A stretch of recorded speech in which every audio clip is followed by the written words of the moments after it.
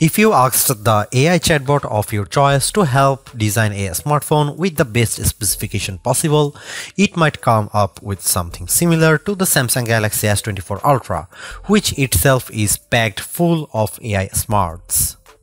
After all, there's very little missing from the top Galaxy model, with everything from a stylus to the very latest processor included. Does this mean you shouldn't think twice about buying it? Let's find out. The Samsung Galaxy S24 Ultra embraces what it means to be Ultra, a phone that transcends the smartphone category. It offers more than any other phone and somehow manages to improve upon last year's Ultra in every way.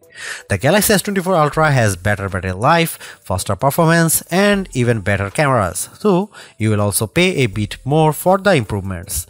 The new AI features are the only things that can slow this phone down, except for Samsung's aging and terrible software, which buries every exciting thing under layers upon layers of settings and menus. When you see the Ultra in action, it's worth the price, and some features are downright magical, but there's more room than ever for improvement at the top.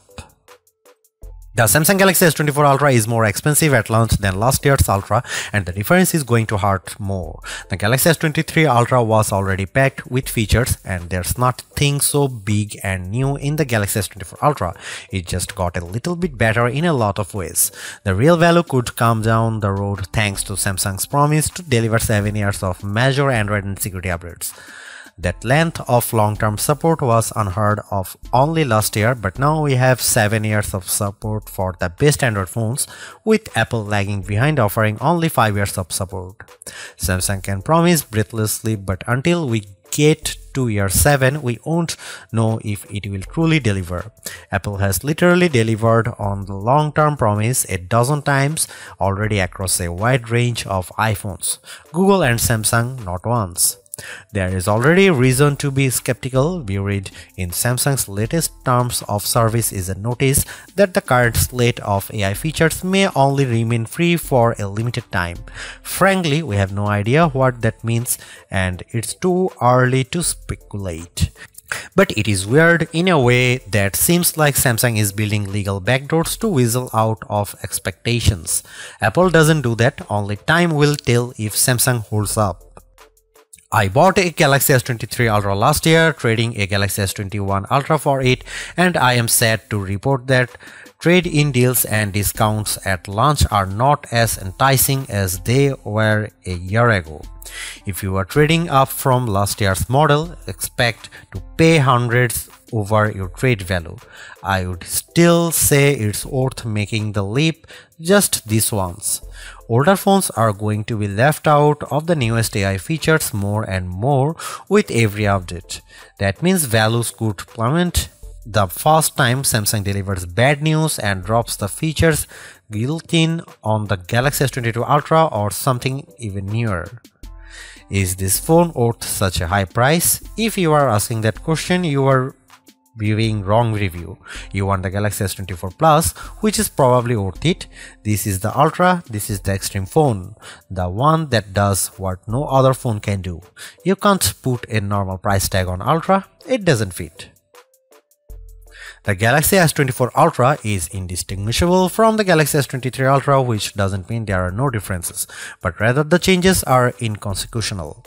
The speaker grills are different, the microphones moved a bit, but mostly the new phone looks like the old phone.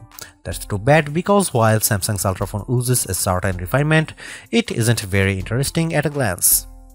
A deeper inspection is rewarding. The black glass is layers upon layers of metallic paint, which gives the phone an eerie depth, especially in the ghostly natural grey titanium finish.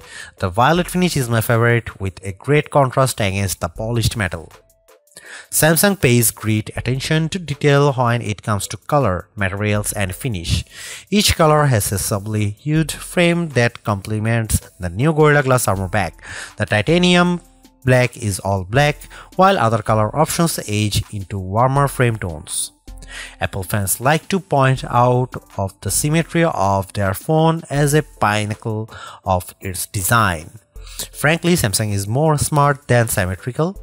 I prefer having power and volume buttons on the same side. It means I don't fill my photo gallery with accidental screenshots every time I grab my phone. Like Apple, Samsung has opted for titanium on the frame this year, but it doesn't make as much difference as it does on my iPhone 15 Pro Max. The Pro Max managed to shed considerable weight this year versus last year, about half an ounce. The Galaxy Ultra, it's a single gram lighter at most. If you have never played with an Ultra, you really need to pick one up and pop the pen. Did you know the S Pen clicks? There is no reason for it.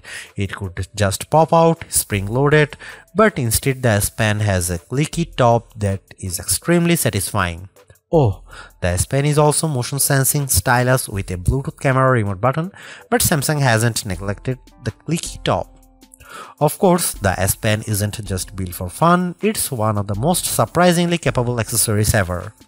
It is as precise as a professional drawing tool, not like a big, clumsy, rubber-tipped stylus that you can buy for an iPhone. It also has Bluetooth built in, so the side button can act as a remote control for other features on your phone, especially the camera.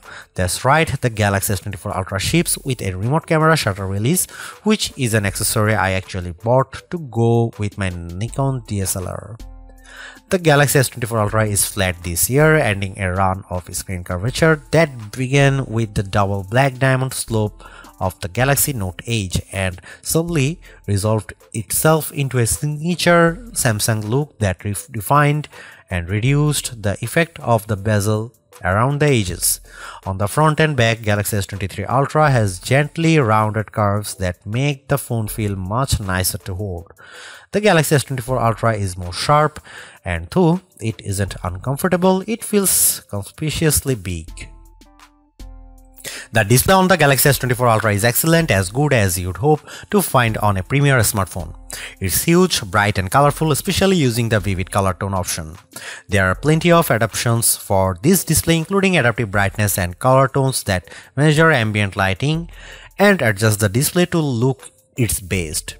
In bright outdoor light, the display can boost to a stunning 2600 nits, which isn't quite the brightest you can find, but you won't need any brighter. Even more interesting might be the extra dim option. The Galaxy S24 Ultra can maintain good color fidelity even down at 1 nit of brightness.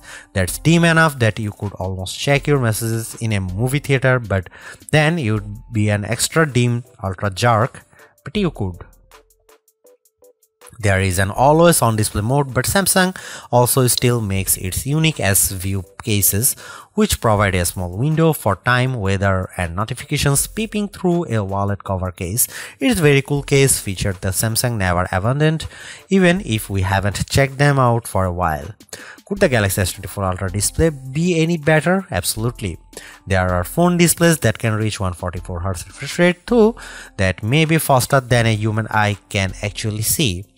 It would be nice to Samsung to give up the fight against Dolby Vision on its phone displays and TV sets. If you watch a lot of Netflix shows, looks better when you compare a display with Dolby Vision against a display without. It seems like a silly omission for Samsung not to support Dolby's HDR video standard when it supports Dolby Audio. It has become abundantly clear that Samsung is focused entirely on hardware and has no interest in improving its software. The software on the Galaxy S24 Ultra is terrible and One UI is becoming unusable. Even the simplest features are bogged down with options and menus, and Samsung can't seem to make a single decision about what's best for its users. I am going to give Samsung a year to fix its software problems, though I suspect it will take 2 years or more to dig out of the current mess. Everything that was wrong with Samsung software has gotten worse, and the problems infect every new edition like a disease. The Galaxy S24 Ultra is loaded with features, but where do you find them? Where do you find the new AI translation tools or set up the AI feature that rewrites your text messages? Where do you turn an AI to edit photos or AI to summarize a web page? All in the same place, sadly. All of the new Samsung Galaxy AI features are buried in settings, and they are not at the surface. there are 22 different options in the settings menu. Option 16 of 22 is advanced features. Tap on this, you will find advanced intelligence, which isn't actually what AI standards for, is it? In any case, that's where Samsung has hidden all the cool new features for its flagship smartphone under the 16th setting option 3 layers down. I have talked to Samsung about this and they recognize that it's a problem. Features are hidden, everything gets buried in settings, as if that is a place we expect to find features as disparate as wireless power sharing, parental controls for children, and always-on display widgets.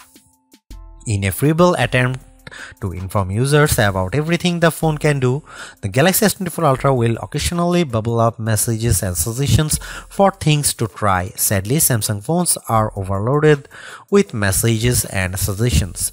Galaxy phones will infamously serve you an advertisement on your brand new Galaxy phone, imploring you to buy that brand new Galaxy phone. That's not how you educate people. Take it from me, a former high school teacher, if you simply tell your users about a new feature once, you haven't taught them to use it.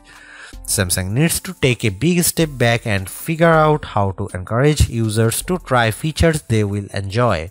Samsung also needs to remove the features that aren't being used and hide the ones that don't need to be visible. As for the new AI features, they are a mixed bag of amazing magic and useless doggerel. If you get a chance to use the AI translation on a phone call, it's like science fiction. It feels like you have stuck a babblefish into your ear and you are living in a fantasy future. Samsung could write "Don't panic" on the phone and ship it with a towel. Other AI features are useful, but only to a point. The AI writing style feature can adapt your text messages to a variety of different styles, including a professional tone and more playful messages, replete with emojis and hashtags. In practice, the differences were not very useful, and I mostly just stuck with what I had written. Samsung also overpromised on this feature. I distinctly remember reps saying the phone would convert my words to Shakespeare, but I have seen nothing like this on my S24 Ultra. These writing style and translation features are built into the Samsung keyboard, so they work across multiple apps. Unfortunately, Samsung has utterly broken its software keyboard during my test period. I had some of the worst trouble with autocorrect and an on-screen keyboard that I have ever had. The keyboard would often capitalize words in the middle of a sentence for no reason, even worse. It would autocorrect partial words and automatically insert some nonsensical phrase or string of characters into my typing. While typing contractions, most keyboards are smart enough to insert the apostrophe, but on the Samsung keyboard, the autocorrect tried to insert whole new words after my contraction. It was making up content out of context, and it was completely wrong. When I went back to change the error, the keyboard was quite unfriendly. While the Apple iPhone keyboard assumes that a backspace after autocorrect means the autocorrection was bad, the Samsung keyboard sticks to its guns and makes changing errors incredibly tedious. I suspect that if I am diligent with the Samsung keyboard and I keep correcting all of its elementary errors, I will eventually teach to it write properly. I don't have time for this. I'm not sure how Samsung broke its keyboard so badly, but it's terrible and needs an immediate update. Some of the AI features that carried over from the Google Pixel 8 family have turned out to be a disappointment as well. Samsung promised that its voice recorder app would offer transcripts and summaries just like the recorder app on the Google Pixel. In practice, Samsung's app is not as advanced or useful as the Pixel version. It's slower, less accurate, and does not provide a live transcription of the conversation as it happens. The image editing features are also less impressive on the Galaxy S24 Ultra. They are on the Pixel 8 Pro. The Galaxy gets Samsung's take on the Magic Editor tool dubbed Generative Edit, which lets you select objects in your photo to move, resize, or erase them. When you erase an object or a whole background, the phone can use AI to replace that part of the image. What the Samsung phone lacks are the best editing tools available on the Pixel, namely the Photo Unlock tool that sharpens even old photos you didn't take with your smartphone, and the best take option that combines multiple photos to get rid of closed eyes and ugly expressions. Yet as much as I complain about Samsung software, there are simply things you can do with a Galaxy phone, especially the Galaxy S24 Ultra, that you can't do with anything else. I love Samsung DeX, which turns your phone into something that acts more like a Chromebook. When you plug it into a monitor with a keyboard and mouse, you get a new home screen with windows and a dock, and everything runs smoothly. Why is this useful? I have a computer at home, but my corporate IT guys don't like me using it for work stuff. Instead, I use my phone, which is already set up with work and personal accounts. If I need to get work done at home or even while I am traveling, I don't need to bring my work laptop. I can just plug my Galaxy S24 Ultra into a USB hub, and now I have all my work and personal stuff in one place. I can respond to important emails using a real keyboard or edit documents in Microsoft Word or Google Docs. I can do just about everything I need short of running Chrome web browser extensions. I never need to add my protected work account to my own personal computer. I can just use DeX and have the best of both worlds on my Galaxy S24 Ultra. The Galaxy S23 Ultra was our overall best camera phone of last year, so rumors that Samsung would be dropping the optical zoom from 10x to 5x set off a flurry of concern. The 10x zoom was the standout feature on the Galaxy S23 Ultra. Aside from the 200 megapixel sensor, the two zoom lenses, the 100x digital astrophotography, the AI image enhancements, and everything else the phone could do. Still, it's odd for Samsung to take a step backwards, especially where specs are concerned. Let's start with the Galaxy S24 Ultra's 5x zoom lens. Samsung has not taken a step backwards, more a step sideways. The Galaxy S24 Ultra still has the best zoom camera you can find on a smartphone. It's better than the Galaxy S23 Ultra's 10x zoom, and it's much better than the 5x zoom you will find on the iPhone 15 Pro Max most of the time, like when you are really using the zoom to its full extent.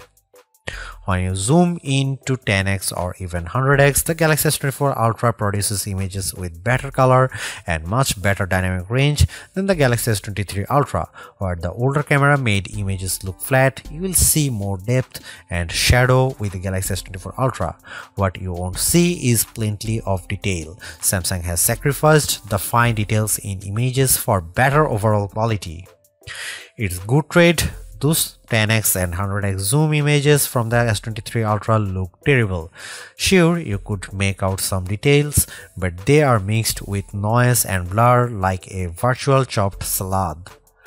On the Galaxy S24 Ultra, you won't see as much, but you will be happier sharing those photos because they actually look like good pictures rather than police evidence. Check out some camera sample from Galaxy S24 Ultra and some comparison between Galaxy S24 Ultra, S23 Ultra or iPhone 15 Pro Max.